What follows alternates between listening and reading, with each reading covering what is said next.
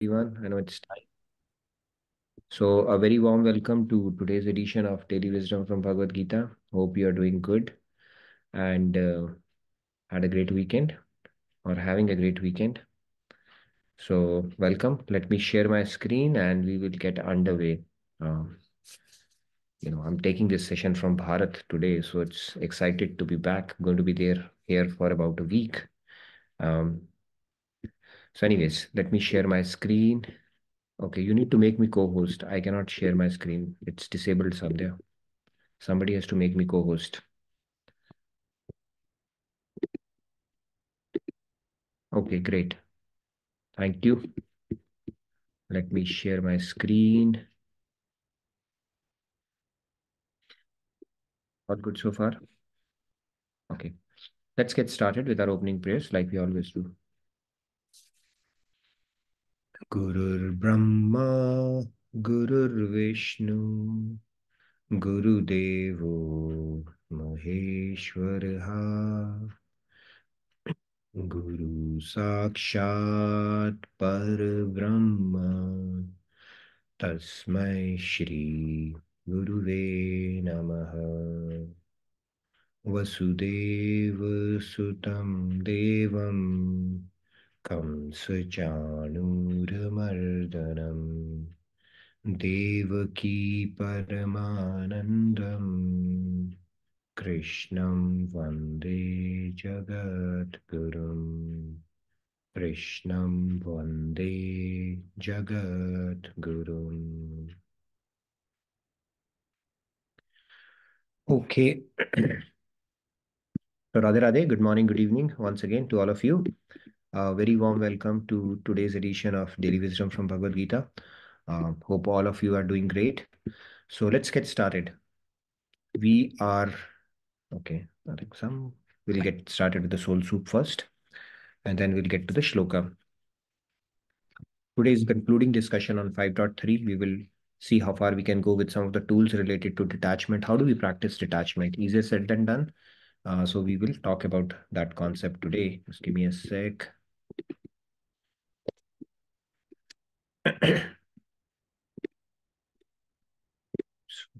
That. So let's get started with our soul soup segment. We are on the success, happiness, and fulfillment series.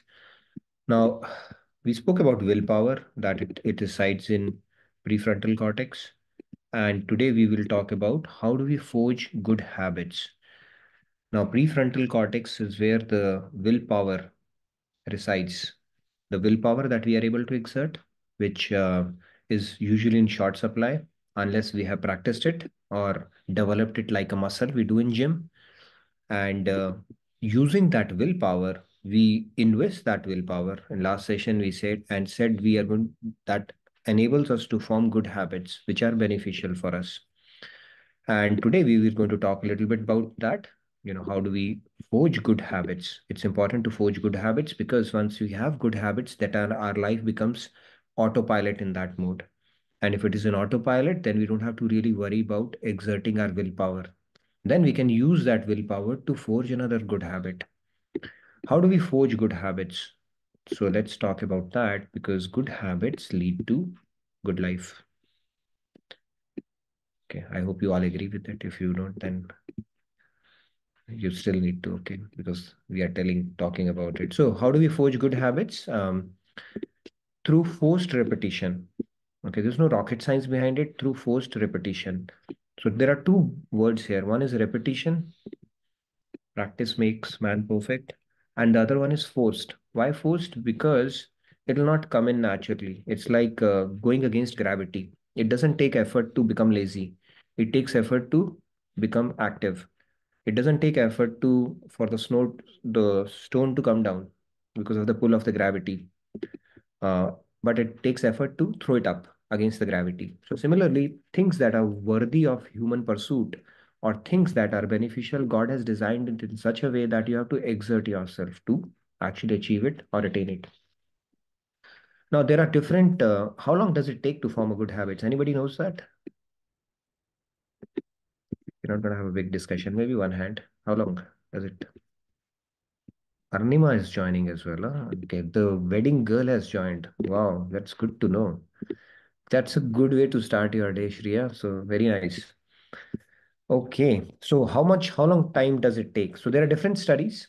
Okay, if we were to draw the timeline, it says 21 days. So if you look at, some of the researchers who have said it takes about 21 days to develop a good habits.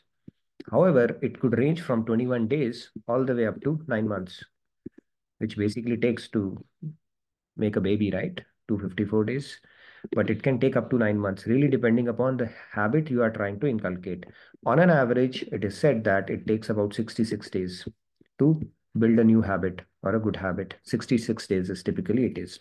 And then how does it happen? Through forced repetition. Now, I'll tell you a story to drive home the point. So there was Akbar Birbal stories, right? So Akbar once asked his ministers, "Is there anyone in their kingdom who can who can make a goat abstain from eating grass?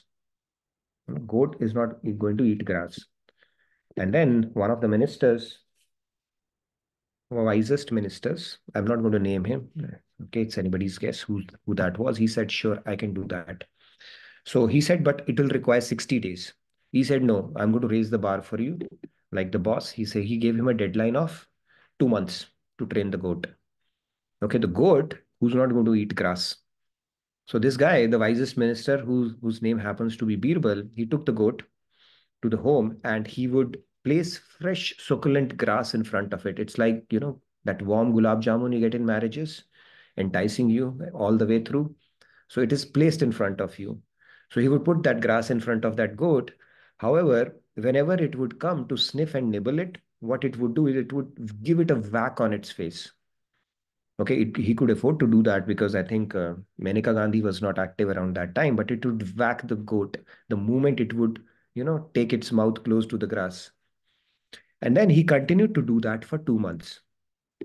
Okay, so place the grass, the moment it would fall for it, give it a whack. And then the goat was brought to the court of the emperor. And a rope it went around the goat's neck. And another, he had so what he did was he put a rope around its neck and he had a stick in his other hand. And then the Badshah asked, "Does this goat has the self-restraint to refrain from eating the glass?" And he said, "Sure, Badshah." Birbal was very confident. So they placed grass in front of it. And the moment goat saw that, the Birbal wielded that stick smartly on his hand. And then the goat looked at the other side. So it had actually trained the goat not to eat the grass in 2 months. Now, if an animal can be taught not to eat something, even though they are not endowed with intellect, it also gets registered in the mind. Humans can do it as well. But like any other thing, it takes a lot of effort. In physics, we have learned about the coefficient of static friction. When you try to push something which is heavy, the maximum energy or effort is spent in the initial part. Once the ball is rolling, then it becomes easier and easier. And same thing happens if you look at the rocket, like recently Chandrayaan and all, we had seen that, right? For rocket to actually reach the escape velocity of 1.2 kilometers per second, which is what it is for it to go around, get into that centripetal force, maximum fuel is spent in the initial part only. And after that, it's in autopilot mode. So same thing for us to break any bad habit, it takes a lot of effort, or for that matter, to build a good habit. It takes a lot of effort to begin with, but once you are past that stage, then it becomes a natural thing for us. Okay, so how do we build good habits? We'll continue on that discussion tomorrow because it's now we get to our topic of our discussion, Bhagavad Gita, because we're going to have a fascinating discussion around the concept of detachment itself. But habit aspect of it, hopefully some food for thought in case we are struggling to build a habit. We need to persist for it could range from 21 days all the way up to 9 months, depending upon how difficult or chronic habit that you're trying to break. Um, and how long does it take to break it? Probably 3 days. It's called a habit suicide. You give it up for 3 to 4 days, maybe a week, done. That is how difficult it is, how easy it is basically to get out of a good habit as well. But anyway, the best way to break a bad habit is not to make one to begin with. Okay, so let's get started now. not the detachment. Okay. Little bit of rearrangement because I'm in India, right? Again, Bharat. Again, old habits have come in for me. So I forgot to switch the slides. So I'm going to recite the shloka and you are welcome to follow along. ज्ञेय स नित्य संन्यासी यो न द्वेष्टि न कांक्षति निर्द्वन्द्वो हि महाबाहो सुखं बन्धात् प्रमुच्यते. All right, let's take a few hands. Shyamji, Radhe Radhe, please go ahead. Yeah, Go ahead. Radhe Radhe. Radhe Radhe. ज्ञेय स नित्य संन्यासी यो न द्वेष्टि न कांक्षति निर्द्वन्द्वो हि महाबाहो सुखं बन्धात् प्रमुच्यते. Radhe Radhe. Shamji, you become so fluent. It's so nice to hear you recite shlokas now. So thank you very much. Thank you so Udayji, much. All very nice. Udayji, Radhe Radhe. या राधे राधे. ज्ञेयः स नित्य संन्यासी यो न द्वेष्टि न कांक्षति निर्द्वन्द्वो हि महाबाहो सुखं बन्धात् प्रमुच्यते. Radhe Radhe. Nice. Thank you, Udayji. Radhe Radhe. Okay, we can take 3 more hands. Riya ji, Radhe Radhe. Thank you. Radhe Radhe. Riya ji. ध्येय स नित्य संन्यासी यो न द्वेष्टि न कांक्षति निर्द्वन्द्वो हि महाबाहो सुखं बन्धात् प्रमुच्यते. Thank you. Thank you, Radhe Udayji. Radhe. Nice. I think we can take 2 more hands and not faces. So please go ahead. We could have taken faces as well. Anita ji. So go ahead, Yeah. please. ज्ञेयः स नित्यसंन्यासी यो न द्वेष्टि न काङ्क्षति निर्द्वन्द्वो हि महाबाहो सुखं बन्धात् प्रमुच्यते. Thank you, Radhe Radhe. Radhe Radhe. Raghi ji, please go ahead. Yes, Radhe Radhe, Pragi ji. Radhe Radhe, thank you. ज्ञेय स नित्य संन्यासी यो न द्वेष्टि न कांक्षति निर्द्वन्द्वो हि महाबाहो सुखं बन्धात् प्रमुच्यते. Thank you, Pragi ji. Very nice. So let's move on. So in this shloka, Lord Krishna is saying the Karam yogis who neither desire nor hate anything should be considered always renounced. The key thing is neither desire nor hate. Free from all dualities. Now, dualities is talking about this yin and yang, desiring, hating, victory, defeat, profit, loss. This duality is not about dualism and non-dualism. Okay, that word is used, but just providing a context so that it's not confusing. Now, they are easily liberated from the bonds of material energy. Now, if we rise above the dualities, then we have already basically, it's a stepping stone to rise above the bonds of material energy. Easier said than done. So let's talk about this topic itself in a little more detail. So soul soup, we have already covered. Now, what is detachment? Let's do a quick recap on that. Okay, Pragichi is, and okay. Detachment, what it is not, and then we will also talk about what it is. It's an inability to make emotional connections with people. If you don't do that, it is actually a bondage. It is not detachment. You are attached to something. You might be self-conscious. You might not have an ability to take on or expand your bubble. It's actually a bondage and not something which is truly detached. When you're truly detached, you are free. Then nothing occupies your mind space at that point, right? So it's easy to connect with people and operate from a more of a spiritual compassion than a material compassion standpoint. But this is an interesting one. Ability to make emotional connections. If there's an inability, that is also kind of an attachment. It's not a detachment.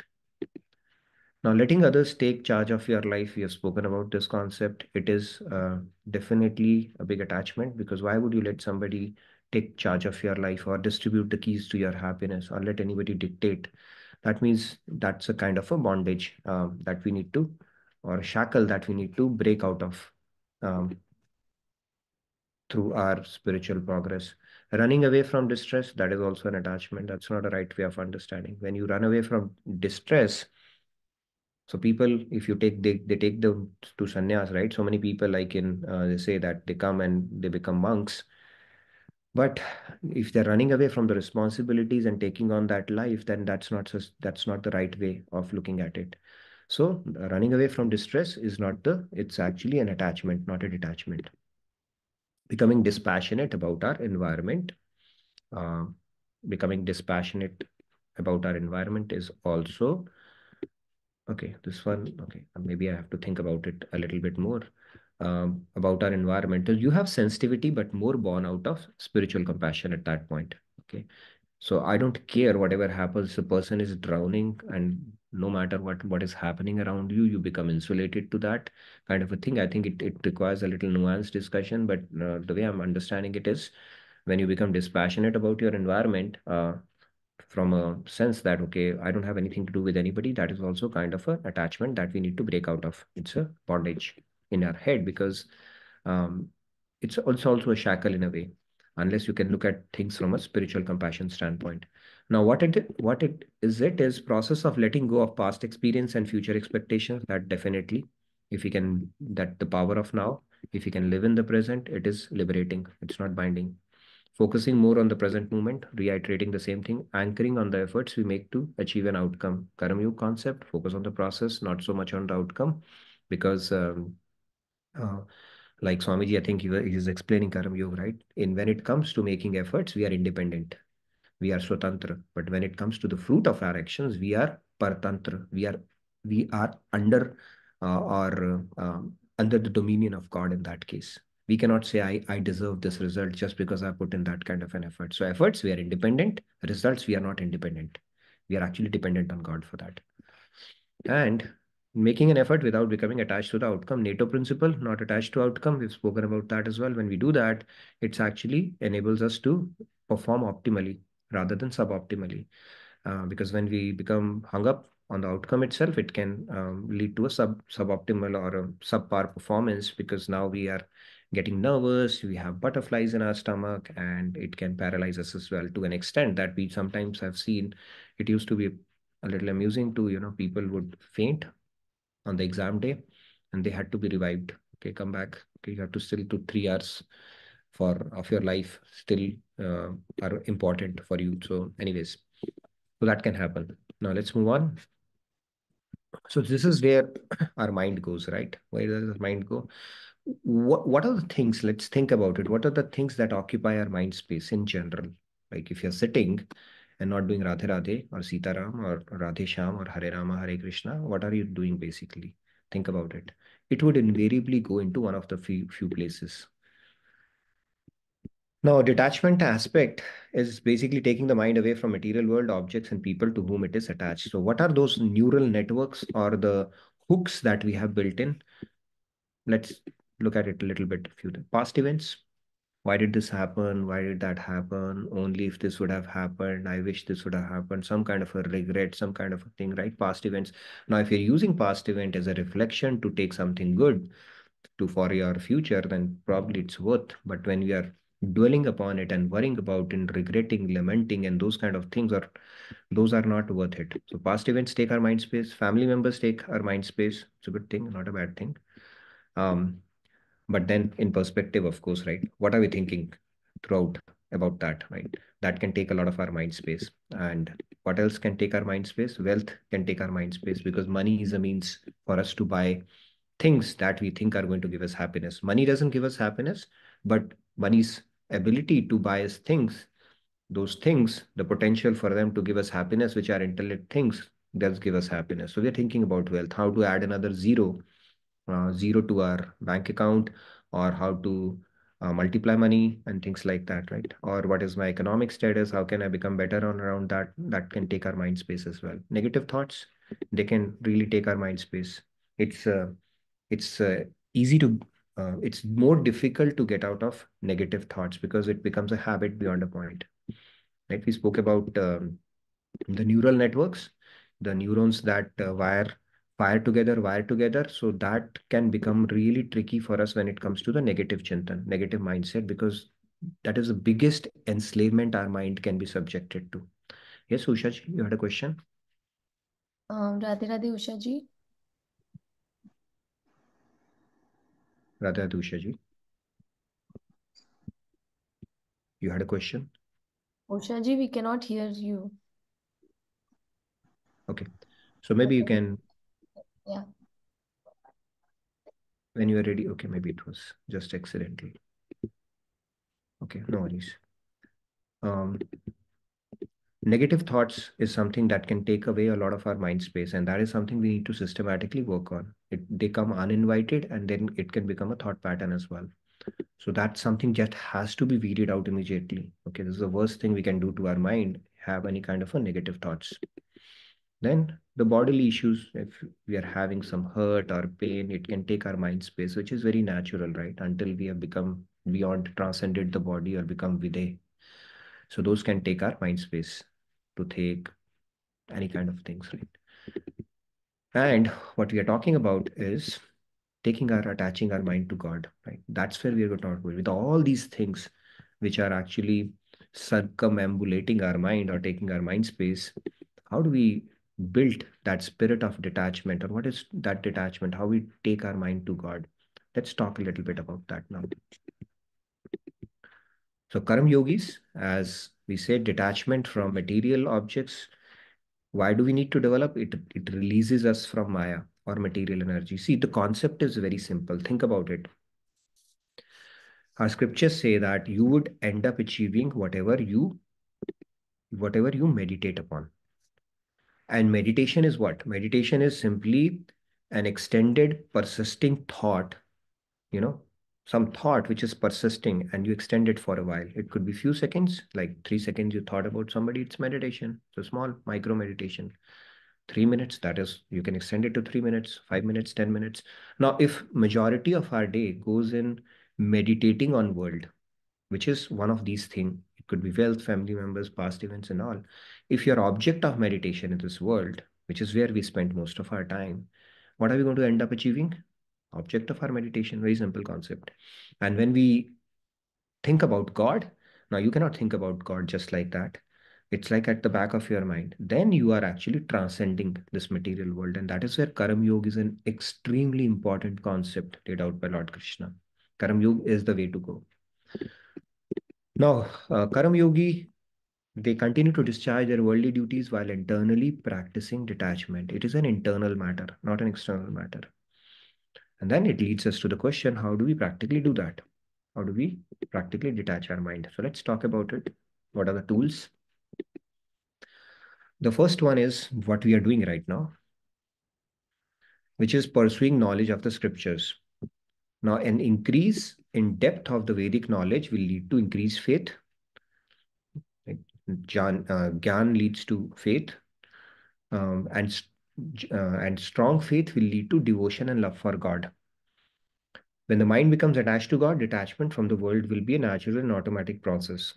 Ramayana says, "Jane binu hoye na paratiti, binu paratiti na hoye priti." So it all starts with proper knowledge. Knowledge is the key. Knowledge is the fire which can burn all the ignorance part of it. And ignorance is the root cause of all of our problems. Intent is not the problem. Everybody wants to do well in life. You go to everybody whom you strike conversation with, they want to do well because those qualities, the goodness, doing something good is inherent to us. Why? Because we are cut from the same cloth as God, and we do have his attributes inherently in us. We all want to do good. So that intention aspect is always there. But what happens beyond that? Intention does not convert into the right technique or the next step that is needed to take that intention to the next level. And where does that come from? Knowledge. So even a cricketer, if let's say somebody is playing cricket in their young age, for them to become a good test cricketer, they need knowledge. They cannot, without knowledge, they cannot convert all their intentions into the technique and the application that is needed for them to succeed in life. And same thing is reiterated here as well. In the pursuit of knowledge is the most important thing on the path of spirituality. Now, if it comes very naturally to you, devotion, that means as some aspects of knowledge have already become fructified in your head because of your past sanskars. But without knowledge, you cannot proceed. It is very, very important thing because it will lead you to faith. Now, if we had not gone through Bhagavad Gita, we wouldn't have known who Krishna is, who God is, or what is our relationship with God, or how do we do actions, activities, and kind of thoughts we need to harbor to, um, you know, progress on this path. We might actually be regressing if we don't have a knowledge. And then we spoke about this concept as well that you don't have to do any minus in your material world. You simply do a plus. You add God to the mix and rest of the things will automatically start happening. You don't have to do anything about it. It's like when you pop in a pill, if it is an analgesic or antipyretic, whatever it is, you don't worry, you don't think, okay, now it has mixed with my bile juice and now it has become part of my bloodstream and now it is getting pumped by my heart and now I can see it flowing into that vein and to the part of my body. You don't worry about that. You simply pop in a pill and forget. Similarly, you pop in God in your consciousness as best as you can, as frequently as you can, and rest of the things will automatically start happening. So this is the concept. So how does it start? By pursuing true knowledge of the scriptures. Okay, you can't subscribe to any random knowledge where Google is telling this or Quora is telling you that. You got go to the scriptures through a realized saint. That is the real thing. So that will automatically help you develop perspective. And when you develop perspective, then you are not just limiting yourself to being a participant in everything. You start becoming more of a spectator. And where did that consciousness come? Through the proper understanding of the scriptures and the knowledge that we got. Okay. So that's the first one. What else is there? Then you have accept that the material world is temporary. Shashvatam and Dukhalyam is what our scriptures tell us. Now, everything that we possess, wealth, relatives, knowledge, it belongs to God and given to us as a gift to enhance our soul's journey towards God realization. So it's an arrangement God has made in this life for us, so that we can use these as a stepping stone for our spiritual growth. But it's like Maharaj has said, right? Jag ko mano aise dharamshala. It's like we need to live in this world as if it is a motel or a hotel or a place of temporary stay. So when we go to a hotel, do we really worry about the color of the curtains and stuff like that? No, because it's temporary. Your goal is somewhere else. And then when we keep that impermanence aspect of God in our head always, or keep reiterating it to ourselves, it will automatically bring in detachment because we know nothing is actually going to take. We do have that in bits and pieces. It is called Shamshan Vairagya. So Maharaj used to say, Swamiji, he was also in one of his lectures saying, if you get too much asakt in this world, too much attached in this world, go to a mortuary, Shamshan Ghat, or a hospital for a while, and your detachment will come back very quickly. That Vairagya aspect of it. But the irony is that it does not last for long. It is called Shamshan Vairagya or a Kshanik Vairagya. And then you lose it and you are back in the world doing the things that you always wanted to do. It happened to Sugriv also in Ramayana when Ram killed Bali. And then he said, what am I going to do now? My brother is killed. What do I do with his kingdom? Just take me along with you. I just want to serve you from here on and all that stuff. So we also have those kind of moments. So Ram Bhagwan, Lord Ram, he simply smiled back at him. He said, Mitra, friend, you are having a kshanik vairagya. You are having a momentary detachment.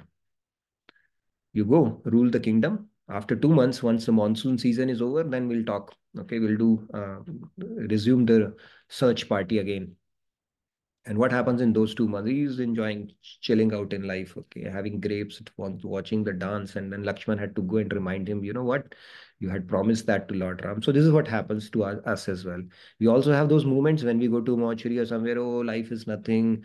finally we'll be carried out by those four shoulders only, 4 feet ground or 2 feet or 6 feet, whatever, depending upon her height, right? But then that movement, that feeling goes away very quickly. So that is where it is. Now, if you think about the belongs to God part of it, I picked up something. I think, oops, what happened? Why the link is not working? Okay, now it is working. So it's a bit like, I think I had done that as part of our soul soup earlier, so it doesn't hurt to revisit it again. Now, putting relations in perspective, what happens basically, the Vairagya aspect, that is where a lot of asakti or attachment is. So it is like that rocket booster, right? You have that rocket launch that happens. We have solid rocket motors and booster engines, and then the booster itself. So, and then you have interstage adapter, which will come in picture, and then the Centaur has, and then finally the spacecraft. You have the payload fairing. This is how a rocket is launched. Similar is our journey as well. How? Because Dhanani Bhumo, it says, the money, land, all the land, right? How many acres or whatever we had acquired, and the money that we have put in our bank balance, hopefully through lawful means only, will stay back in bank and on earth. You can't take it. The first thing. Then what happens? What happens after that? I don't know what happens. Okay, pets, cars, they stay in the farm and the garage. All the pets and garage, all the cars, all the different fleet of cars that we have equipped, they have to stay back in garage. Okay, you can't do anything with it. And pets also, you have to leave them behind in the farm itself. After that, what happens? Bharya Grihdware. I don't know why they have called wife. I mean, should have been spouse ideally. But regardless, they say they go till the door, not beyond that. And then the friends, साथ जिएंगे साथ मरेंगे friends, they go till the funeral ground or the burning ground. Okay, this, they cannot go beyond that. They will not go beyond that. And finally, even the body, it will go till the funeral place only. Even body cannot go with you. And finally, you only have to launch yourself. And karma is the only thing that you can take along with it. Okay, so this is how our journey unfolds as well, which we think as ours is actually, you just know how one by one, everything has to be left behind. And finally, whatever we have acquired as a karma goes along with us in our afterlife journey. Okay, this is a fact. So when we have proper knowledge, when we understand these thoughts, going back, accepting the impermanence of things, it will bring in detachment as well, provided we have sufficiently contemplating on it. Then, what's going on? Okay. Feel grateful that divine, and no. Okay. Divine graces and gifts from God.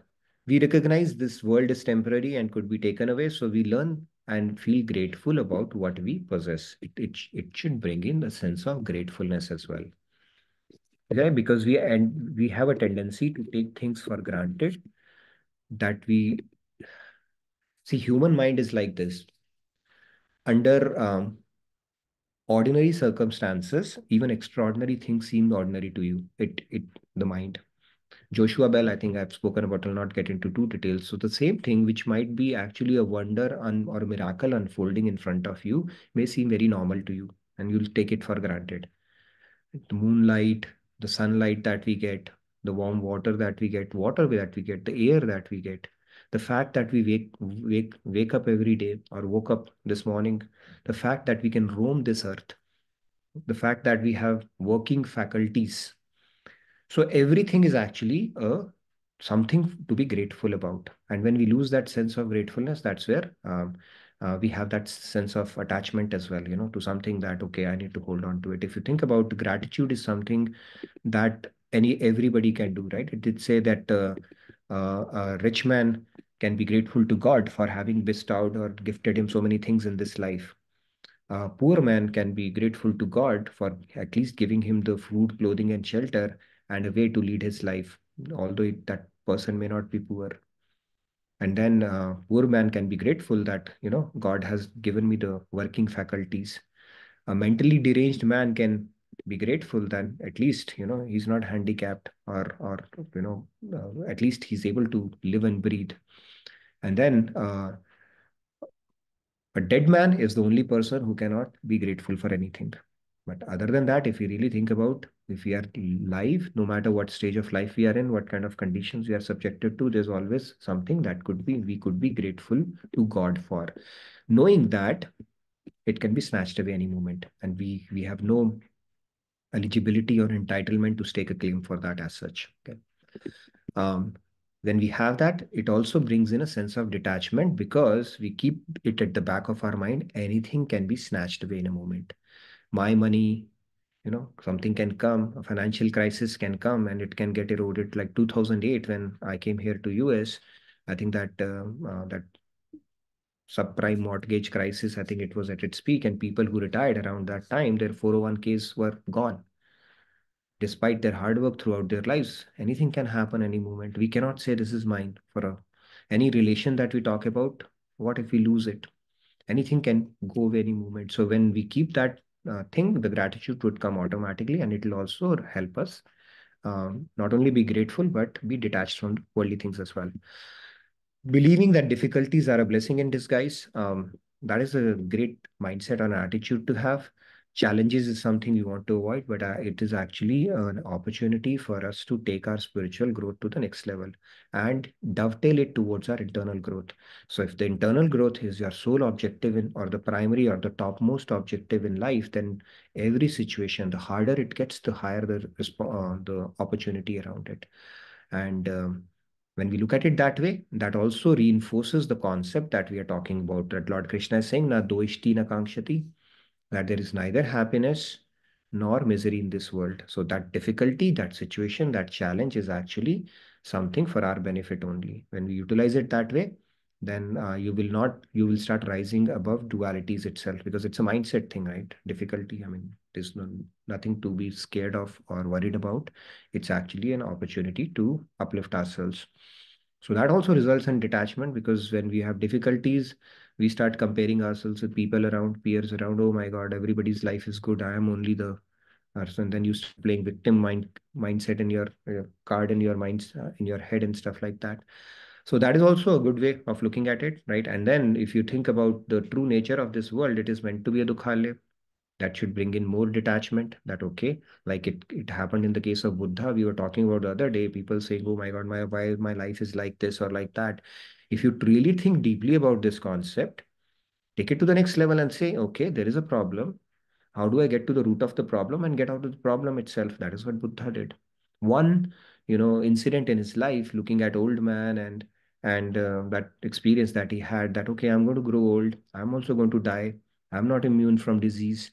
That actually took his viragya or detachment to another level as well. So if we just think a little deeply about this and keep that knowledge at the back of our mind, not that we become depressed about it, but it'll actually help us looking things as they are, not as they seem, because of Maya. Associate with the true guru, that is a key thing. They are fireballs of God consciousness. So fireball is like, if it's cold here, like in northern India right now, so we are always looking for the heated places. So I'm attending a wedding and they're putting a lot of poles, but not a lot of good heat comes out of it. And most of the people, they are coming close to it, right? We don't want to go out anywhere. It's so cold here right now. And true guru is also like that fireball. So when you get in close association with them, you'll feel the heat.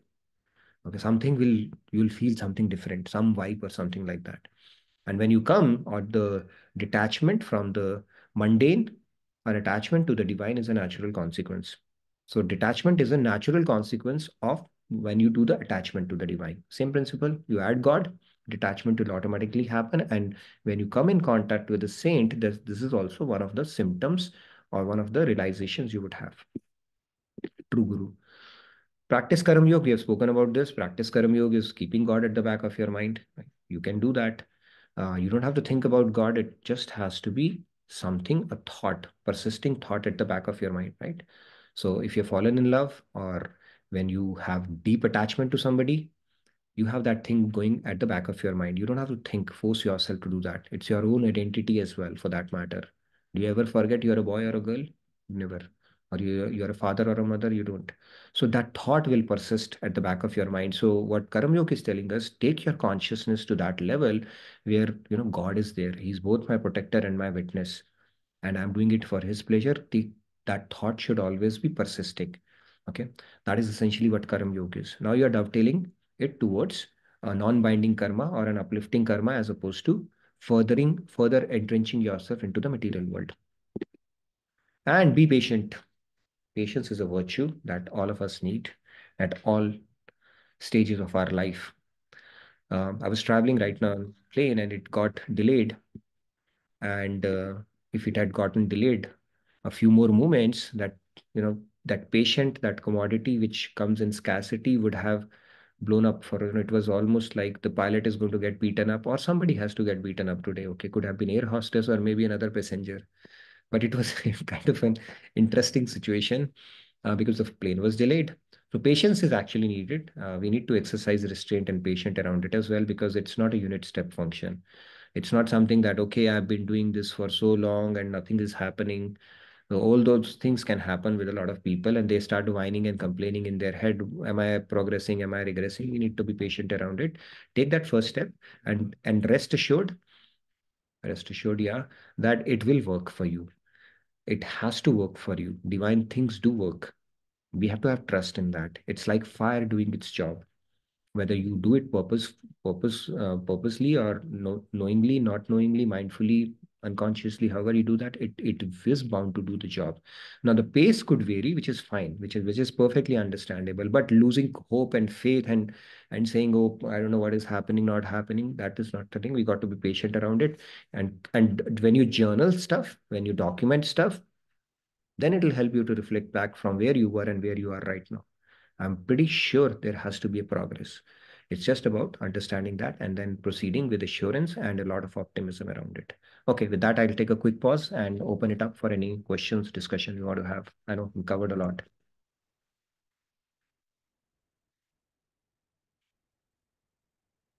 Yes, Sandhya, go ahead. Actually, today's topic is so well aligned with yesterday's Swami Mukundananda exclusive session, in which Swamiji was talking about operating from a detached perspective in our relationships. And that really empowers us. I mean, if we want to develop clarity, focus for any task at hand, only detached perspective can give us that. So that was like very solid point that I just wanted to bring, and also pointed to everyone that please explore SMX, and you will also get to watch the recording of this session, so, and many other sessions. So that's a wonderful opportunity that everybody can explore. I can put the link in the chat. Yeah.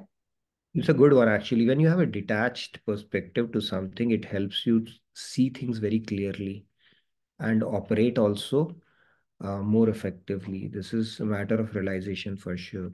Yeah, true.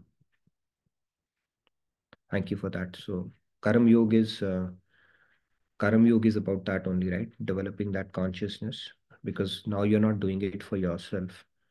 So that detachment would be a natural consequence of it.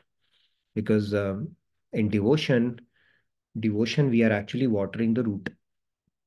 We are watering the root and awakening our true self through that. So Karam Yoga is like, if you ask me, one of the things, the key takeaways from Bhagavad Gita Karam Yoga is the one. So everything can actually be uh, uh, can be made devotional. Nothing is secular at that point. Great. Anybody else with any question, remarks? Do you have our feedback tracker link sorted out? Yes, last time it wasn't working. Oh, I haven't checked if it is working, but I've shared it. I'll try if it is working or not. So tomorrow we will move to our next shloka, 5.4. We'll talk a little bit about Sankhya aspect of it and then getting deeper into that shloka as well, like we did with this one. Any other questions? Detachment, it's a fairly interesting topic, right? We all struggle with detached attachment. There was this Or another point that Swamiji had mentioned, which was the highest love, the agape love, cannot be achieved if we are not operating with a detached mindset. So basically, like, only then you can experience what it is to love agape, selflessly. agape Yeah. love, grief, right? Yeah. I missed that session, but yeah, thanks for the nuggets around that. Yes, Shyamji, please. And Radhe Radhe. Just one small thing. Is it possible that once we're detached, we attach again, it's back and forth. It happens. It's not true. I mean, it can happen. It's not true detachment at that point. See, it's like this. Um, you might have forcefully done that at this point, but you have not grown out of it. So seeds are still there.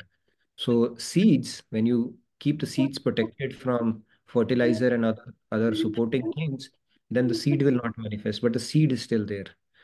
But when the seed will get the nourishment, opportunity and stuff, it will start manifesting again. So the true detachment would be when you have truly grown out of it, as opposed to simply done some symptomatic, control around it. See, if a besan ka laddu is in front of me and I don't eat it, then it is true detachment. But if I'm making, I'm just not going to see it or keep it away. And so that is not, because there might be a day you're hungry and it just presents itself, then it's not detachment at that point. Somewhere something is there already. Shamji, but true detachment, if it has happened, then you're gone out of it, basically. Told you about that thing, right? That this person who goes to his, I'm saying went, I don't know what's when the cold can make you say weird words. So he goes to his guru and says that, I want to, please accept me as your disciple. He was a king, by the way. So he says, no, I cannot. I cannot accept you as a disciple. Go back. So he thought maybe I was wearing a regal attire, and that is why he thought that way. So next time he comes again, he comes in a very tethered clothes and stuff like that. Again, the guru says, no, go back. You're not ready yet. So he thought I'm wearing these clothes as well. So he's not thinking I'm truly detached. And the third time he comes in his birthday suit, he lets go of that as well. So Guruji said, what kind of jokery are you doing? So you go back again. He goes back again, and then he sits in his meditation, and he continues to sit there, okay, without food for 1 day, 10 days, 7 days. And Guru was checking. Guru, they keep on checking us externally and internally as well. So Guru goes there and he says, you Mahatma, you renunciate, get up. So he looks back at his Guru, and he's sitting. He does not even have a feeling that I am a Mahatma or a renunciate now. So he forgot, basically he had forgone that feeling as well. So that was detachment. Previously he was thinking, I'm doing this, I'm doing that, right? Even that sense vanished away. So that is an advanced stage, but we have to take a step somewhere and see, hopefully hope that the seeds will be burnt and we truly get into that aspirational state. So you mean to say when it comes, it will not go. Is that so? Once come, it will not go. Okay, God will make sure. Krishna has assured, right? When you make spiritual progress, then I'm going to preserve it for you, which is a huge mercy of Krishna. Otherwise, we are anyway on a suicidal mission. Every life we will get reset with our attachments. So he preserves it for us. So you can be rest assured. You can rest assured, yeah. Yeah. Thank you so much. Yeah. So let's trust Krishna on that aspect of it, and let's focus on what we can do from our end. Rest, let him do whatever he wants. Yes, Shilpa, go ahead. Radhe Radhe Shilpa ji. Radhe Radhe Radhe Radhe Nitinji sir. So I want to confirm something, my understanding of this shloka, and we talked about. So last year, or a few months ago, we talked about Bhakti's two children Gyan and being, Vairagya, exactly. Yeah. yes. So that's kind of what I've been following, and I think True. this is along the same terms, that True. is devotion and or bhakti. You continue to do that, and True. jnana and vairagya meaning detachment, will from Yes. the world will just come. Yes. Is that okay? Very true. So, You picked up the key concept, Shilpa. I'm just explaining it from another lens. But bhakti is the silver bullet. If you do okay. devotion, you will get everything all by itself. So Gyan and Vairagya are the sons of Bhakti Devi. So Gyan, Yes. Vairagya will automatically follow when you do devotion. Very true. And in order to do bhakti, there are things like sadhana, satsang, seva, kirtan, rup dhyan. Those are the various forms or ways of bhakti, actions of Very true. bhakti. Okay, True. great. Thank you so much. Bhakti comes from the root bhaj, Sanskrit, that means to serve. So, seva, satsang, sadhana, they are all different forms of bhakti only. Okay. And with that, you can elaborate it further. Like satsang, you can do through kirtan, nam smaran, no, a lot of ways, roop dhyan. So yes, bhakti, if we focus on those fundamentals, 3S, we keep talking about seva, satsang, and sadhana, that will take you closer to Gyan and Vairagya automatically. So bhakti is the most powerful means. This is employing another lens to explain that concept, how you can make systematic, because bhakti is very durlabh. It doesn't come so quickly and so easily. So what do we do until then? And these are some of the tools around it as well. If you do bhakti, everything is taken care of. And then once we get Gyan and Vairagya, we have love that takes us to the path of love towards God. True. ज्ञान की हद है समझ and समझ की हद है प्रेम. So the peak of knowledge is wisdom, understanding, and the peak of wisdom and understanding is love for God. The buck stops at love for God. Even the Bible says, love God with all thy heart and all thy might. Right? So, yeah. Thank you so much. Thank you. I just wanted to make sure that I was on the right path. Thank you. Yes, you are, Shilpaji. My pleasure reassuring that for you. Okay, so you picked the right nugget there. Right दौलत मिली है इश्क की अब और क्या मिले वो चीज मिल गई है जिससे खुदा मिले so everywhere this love for God is a recurring theme or the key essence part of it. So love for God is the ultimate thing. If we can develop that, whatever it takes, nothing else is needed actually. Anyway, we have Valentine Day coming up, so we'll talk more about love. We'll do a Valentine special session on true love and soulmate and all those concepts. Yes. Pratusha ji, Radhe Radhe. Radhe Radhe, Pratusha. Pratusha, we are country right now, you know that? Yes, sir. Same Right. country, yes. Even Sandhya, right? Yeah, quite a few. Shyamji also. Swati ji also. Yeah. Go ahead, please. Okay. Yeah. So actually, the thing that you shared previously about what it is not and what it is. So there, the first point, that is inability to make emotional connection with people, and about the environment also. The last point, they are inabilities. So it is like if you're having some inability, then you have some ability also, right? So then that falls in the duality, right? Certain people you're not in want to or ready to, so that becomes a limitation. Even with environment may not be like, okay, you like to go to Himalayas and not to the smoky, buildings. So that is that kind of a thing also, right? True. Very nice. Good mapping, Pratusha, like always. Thank you. So okay, sir. So next is I wanted to say something actually. I had a screenshot. 1 second, sir. You wanted to I'm say operating something? from the phone. Yeah, I need that screenshot. 1 second. No worries. Okay. In the meantime, Sunday, you wanted to say something? Yes. So one thing You was, wanted to show some pictures as well, right? Maybe I can that's what. stop. Should I do right now? Yeah, Pratusha, You can carry on, Sandhya. No, she can carry on. I'll just. Yeah, No I worries. got it actually. I was talking about the goat emotion. So it's like when we are training the goat with that vacuum, it is basically it is not having intellect like common people, like humans, right? So that means that even when we are practicing something, the attachment is always a function of mind, right? So when we are doing bhakti, how important that mind's role is, because even if we die not realizing God, the attachment itself to God will lead us to a better life where we can pursue our goals.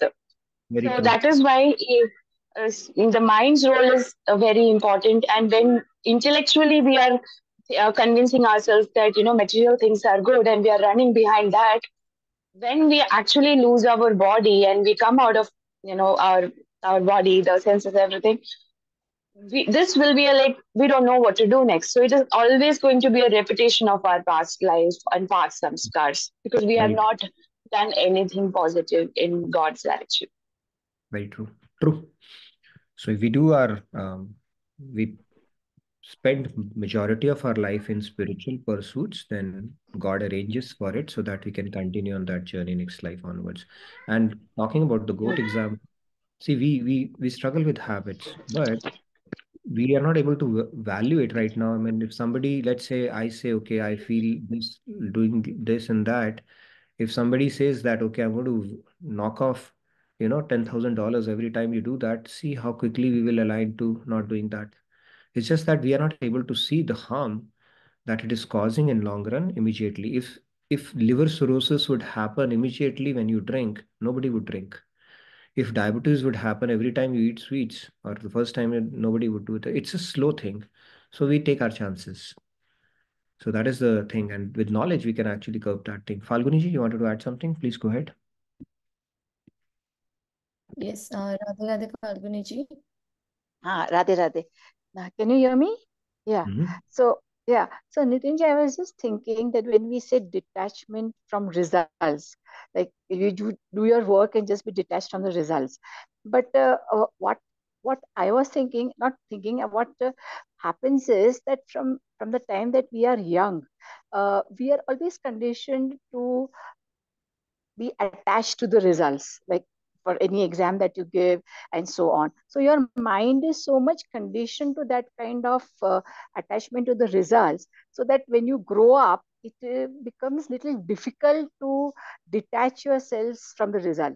So I mean, how does then one work on this kind of um, you know Yeah, I'm not so very this sure is, whether I made myself clear, but because I feel that a lot of it is coming from child, in the sense that because we are trained like that, that all the I know. time. Yeah. So then That is where we, afterwards, no, like, so when you're going, so when you're working, you have to achieve this, you have to achieve this. So then in that case, your attachment to, you are so much conditioned to attach with the results that it becomes not little, I think quite difficult to detach oneself from it. I know that. So it is our conditioning that is happening, right? That is why we need to do the reverse conditioning now. If we were given the Gurukul knowledge, then we would have understood these principles. Unfortunately, we are in a world right now, and we only have chosen that, situation, circumstances, and the kind of exposure that we get to begin with. Now we need to do the reverse. That is why we have to align to these principles and understanding the deeper aspects of it, right? If we go by what world is telling us, then good luck to all of us, basically. Yeah. So that is where the deeper understandings, these help. And when you talk about it, right from childhood, we are told to think about the results, understood. But now we have an exposure to this knowledge, we can rectify that aspect so that next Rectify. time Okay. around, Yeah. we get Yeah. favorable circumstances, and this knowledge becomes much more accessible to us early on in life. So even in this kind of a conditioning, if you look at some of the super achievers in sports or otherwise, they understand these principles. They have kind of understood it through their Yeah. experience. Focusing on process helps them get better results from their, sports or their performance as well. So why can't we understand? We have Bhagavad Gita now, right? So to understand it much more formally. But I get your point. It's a conditioned state that we have to reverse, and Reverse it. it's like going against our true nature, because that is what has been fed to us all through our lives, including our corporate lives. But now we Yeah. are understanding deeper secrets, so we should look at getting benefit from it, and getting an edge, and not resort to the mundane way of taking things or looking at things. Yeah. Okay. Thank you, Nitinji. No worries. Okay, so Sandhya, you wanted to show something, and then Himanshu, he wants to share something as well. Yeah, and there are some comments as well in the chat. So I'll first show and then we'll take that up. Yeah, sure. Okay. All right. So these are some pictures of the recent Shivir experience that I had, my first ever sadhana shivir in Bharat. So this was Tirupati Sadhana Shivir, and I got to meet lots of daily wisdom from Bhagavad Gita class participants.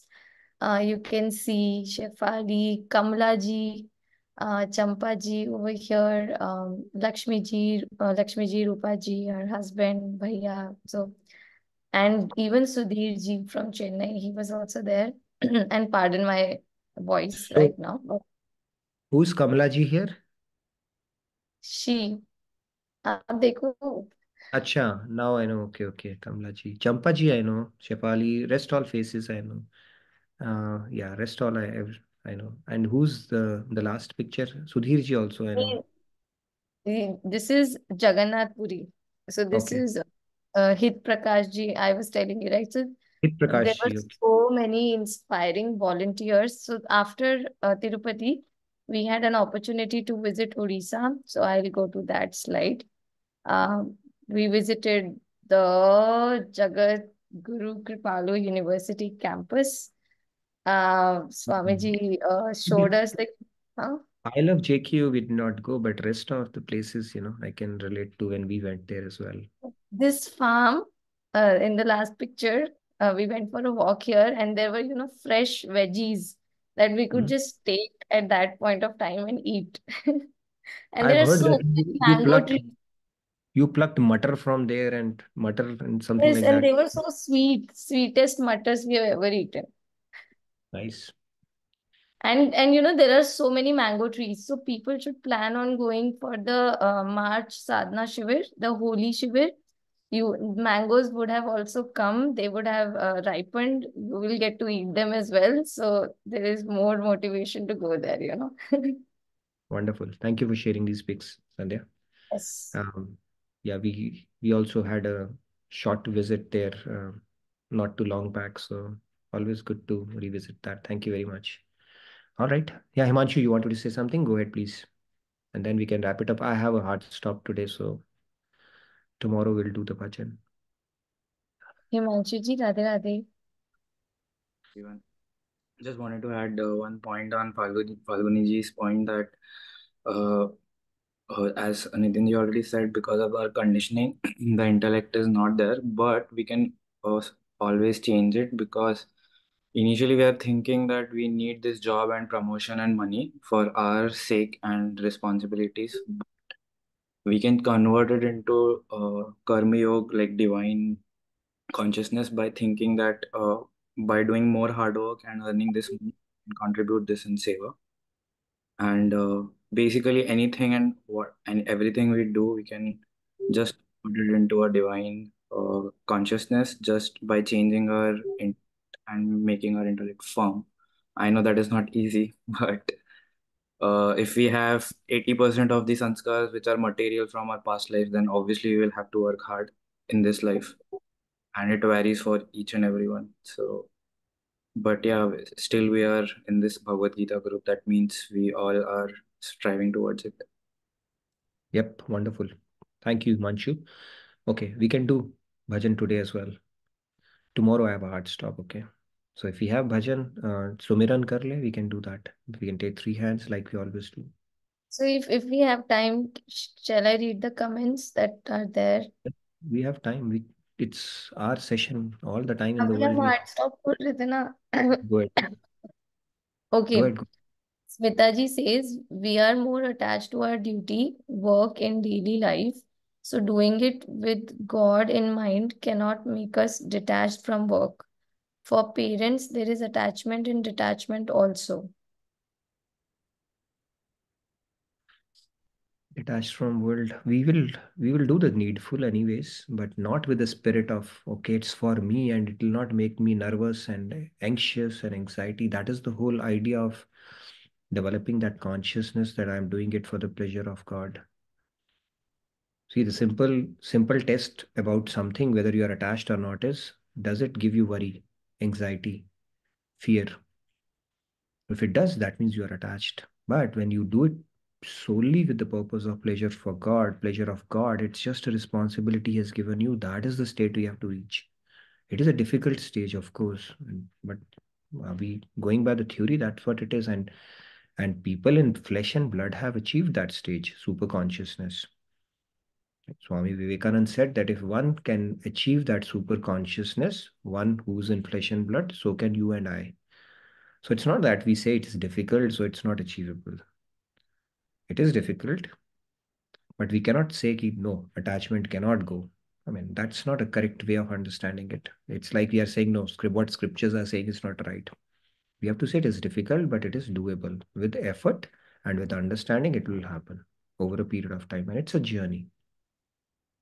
And from like this is a question from my side, from the self-evaluation perspective, when we are trying to practice detachment, is it a good idea to think that when I feel I am detached, it could be Kshanik Vairagya, and unless I have a good enough time and frequency of experiencing this, I should not just feel confident about that I have become detached.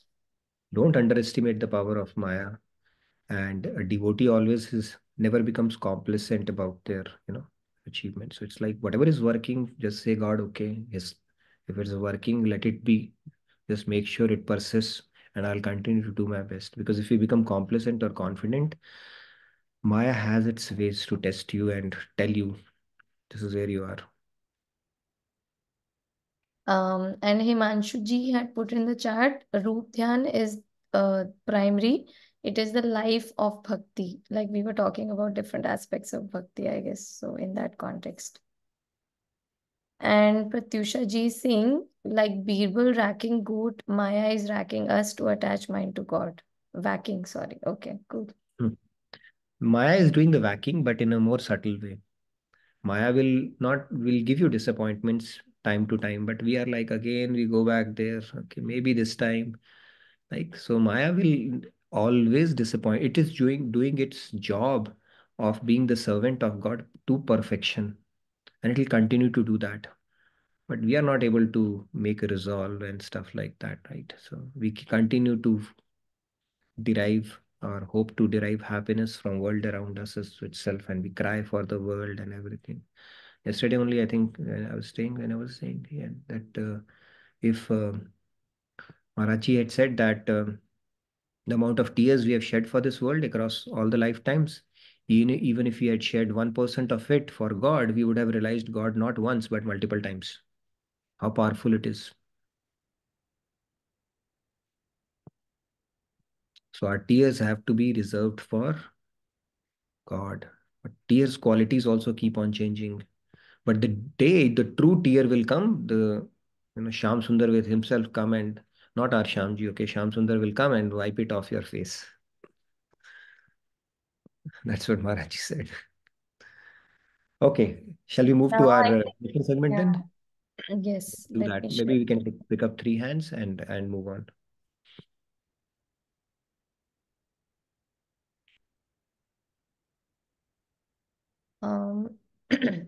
Okay, Payal the Radhe Radhe. Radhe Radhe Palji. Yeah, Radhe Radhe everyone. Sandhya ji, I want you to first go because I'll follow. Yeah. आज थोड़ा गला ऐसा है ना, I don't know if I'll be able to. Okay, I'll do that. Then Nitin ji If you can need the help. meter, Yeah, Nitin ji. you need the meter, huh? Yeah, I Okay. need the meter for that. Yeah. Okay, I'll do that. Shamji, you want to do that? Shamji is already an expert. Go ahead, Shamji. Yeah, Radhe Radhe Shyamji. Yeah, I can try anyway. I can try. Sure. You want to lead? Go ahead. So Meera ने कर ले मना छिन छिन राधा रमना सो मीरा ने कर ले मना छिन छिन राधा रमना सारा जग नाता सपना साचा नाता हरि से मना जीव लक्ष्य भक्ति से मना मन की है शुद्धि करना सुमिरन सुमिरन कर ले मना Chin Chin Radha Ramana. Radhe Radhe. Thank you so much.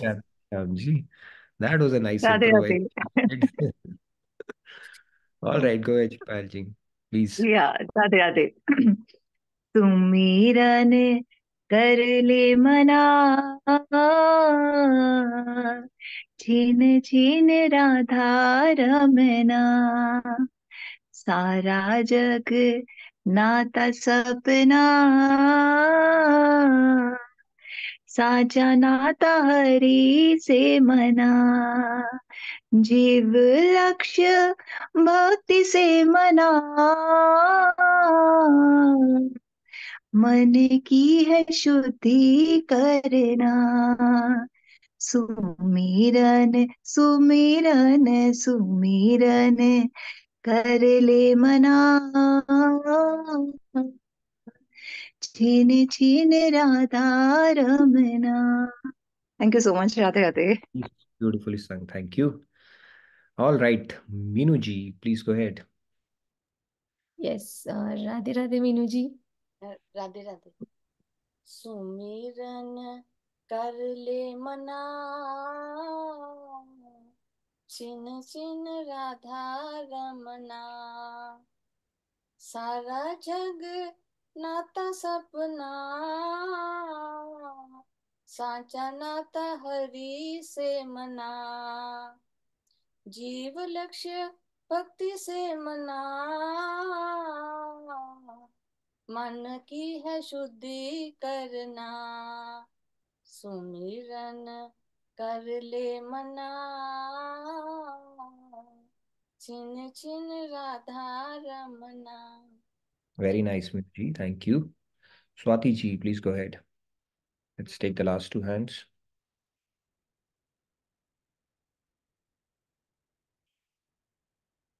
सब्जी पापा भी ले आएंगे. राधे राधे स्वाति जी.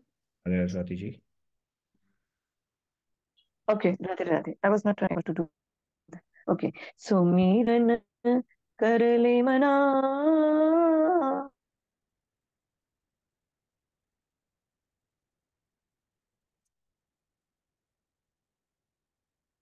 छिन छिन राधा रमना, साचा नाता हरि से मना, जीव लक्ष्य भक्ति से मना, मन की है शुद्धि करना, सुमिरन कर ले मना, छिन छिन Radha Ramna. Thank you, Swati ji. In between, we had it like those tapes, they get stuck and then all of a sudden they play, right? Thank you. Finally, it caught up. Thank you. All right, Riya ji. Yes, Last Radhe, one. looking at Riya ji, I met Riya ji and Priya ji also in the Tirupati Sadhana Shivir. We just did Riya not ji have and Riya ji and Pia ji. Priya ji from Riya ji. Singapore and Riya ji, to now you can see only. Yes. Oh my Radhe God. Radhe Riya ji. Did you say Riya Radhe meeting Priya? Radhe. Oh, madam, you are very nice. Yes, Riya ji, go ahead, please. सुमिरन कर ले मना, छिन छिन राधा रमना, सारा जग नाता सपना, सांचा नाता हरि से मना, जीव लक्ष्य भक्ति से मना, मन की है शुद्धि करना, सुमिरन कर ले मना, छिन छिन Radha Ramna. Very nice, Riya ji. Thank you. I think it reiterates the concept that we have spoken about, discussed today. Worldly relationships are but a dream, and true and eternal relationship is only with God. And the only agenda of human life is to purify the mind through the practice of that is the only agenda. Rest all is add-on we have created for ourselves. Pretty profound. Okay, I think I can recite as well. Tomorrow I'll not get a chance, so I'll do it quickly and then we'll wrap. Okay. सुमिरन कर ले मना, छिन छिन राधा रमना, सारा जग नाता सपना, सांचा नाता हरि से मना, जीव लक्ष्य भक्ति से मना, मन की है शुद्धि करना, सुमिरन सुमिरन सुमिरन कर ले मना, छिन छिन राधा रमना.